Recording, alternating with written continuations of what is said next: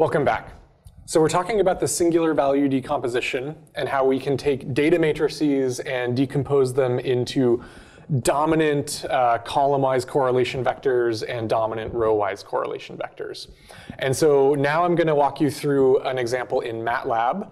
I want to point out that this entire lecture series is from chapter 1 of our new book, Data-Driven Science and Engineering, by myself and Nathan Kutz.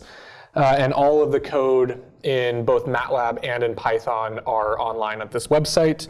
I realize you can't probably see this. The website is databookuw.com.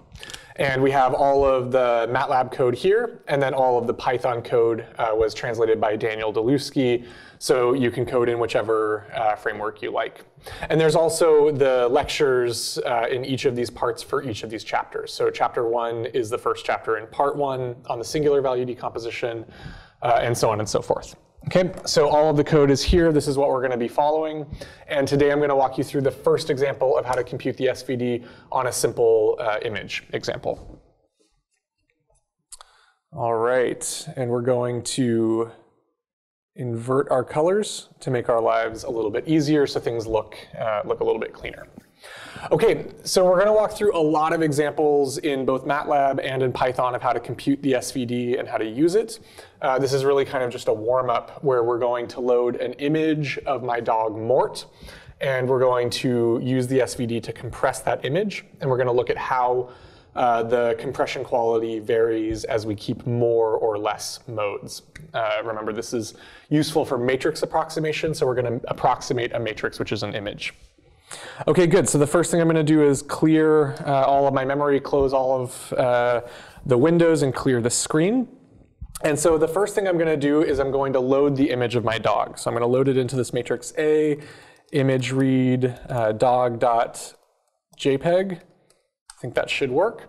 And it's a color image, so I'm going to convert it into a grayscale image. X equals double RGB to gray of A. So I'm going to convert this from an int 256 color image into double valued, so double precision numbers only in grayscale channel. So I'm going to collapse all of the color channels into one. I should probably show you what this actually looks like. So I'm just going to do an image SC. Actually, maybe I'll make some subplots.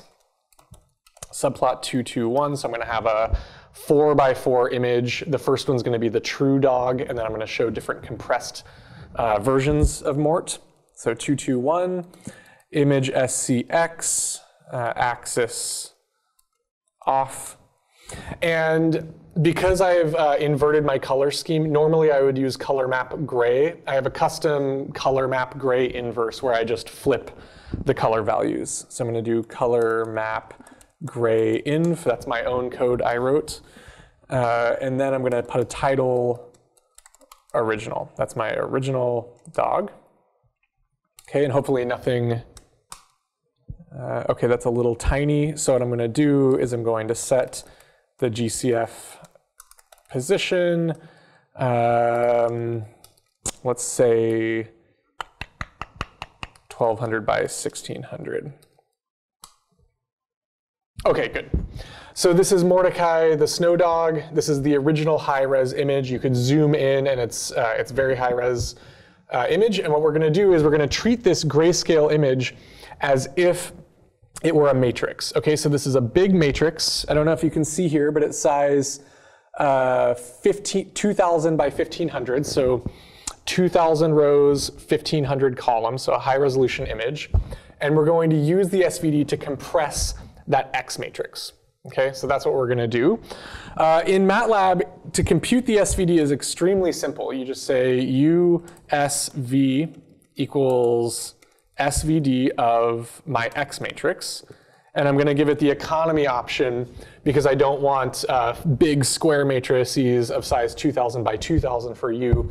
I want a 2000 by 1500 U matrix of just the first 1500 singular vectors corresponding to the non-zero singular values. Okay, so very easy, and I should definitely put a semicolon on this because if I don't, it's just going to dump all of those matrices to the screen. So I can run this, and it takes very little time to run. It's done. But I think what I'm going to do now is I'm going to switch to a version where I actually have some of this coded up. OK, so this is what we just coded. We have our image of Mort loaded. Here we compute the SVD, U sigma V equals SVD of X.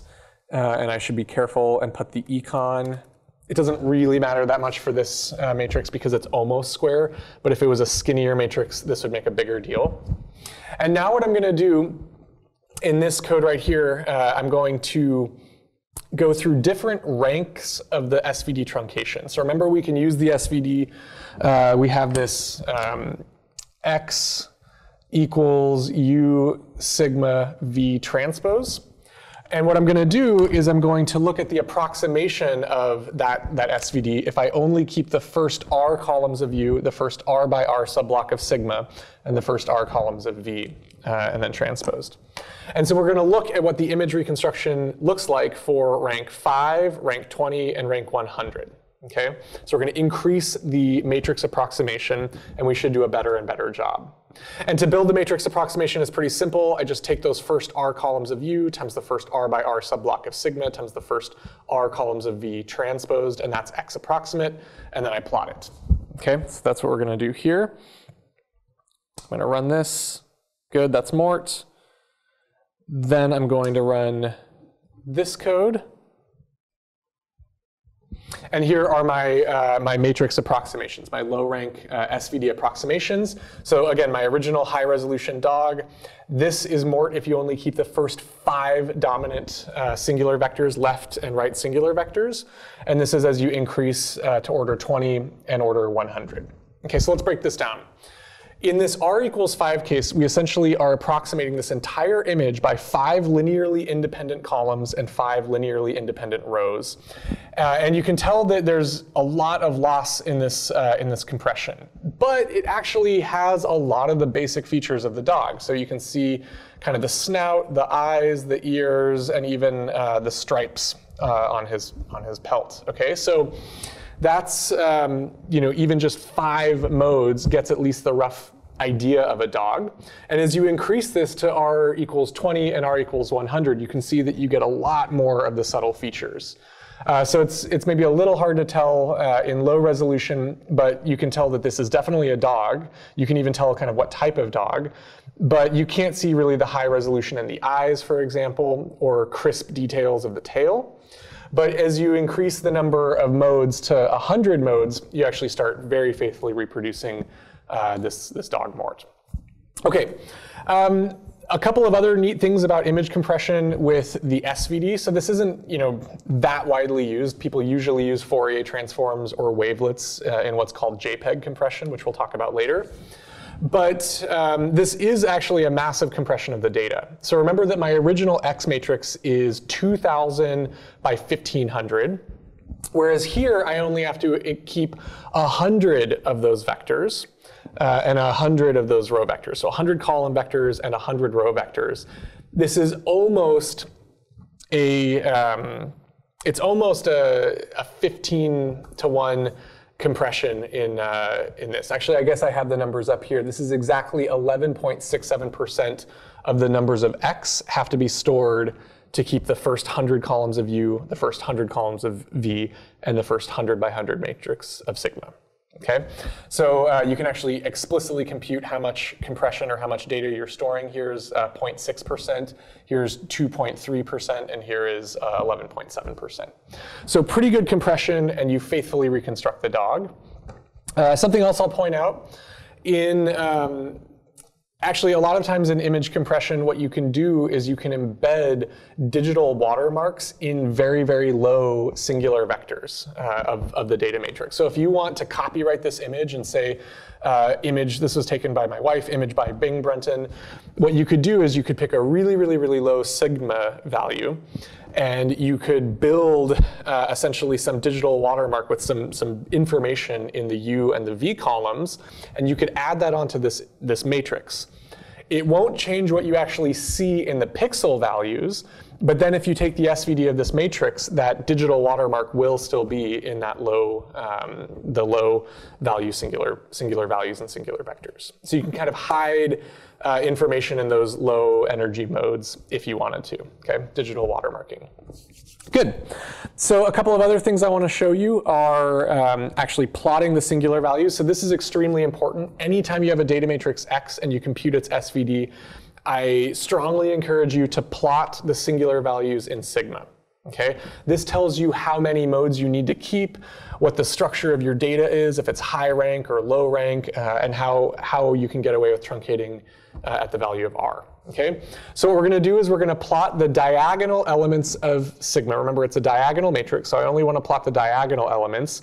And I'm going to plot them on a semi-log y plot. So I'm going to only take the logarithm of those values and I'm going to plot them.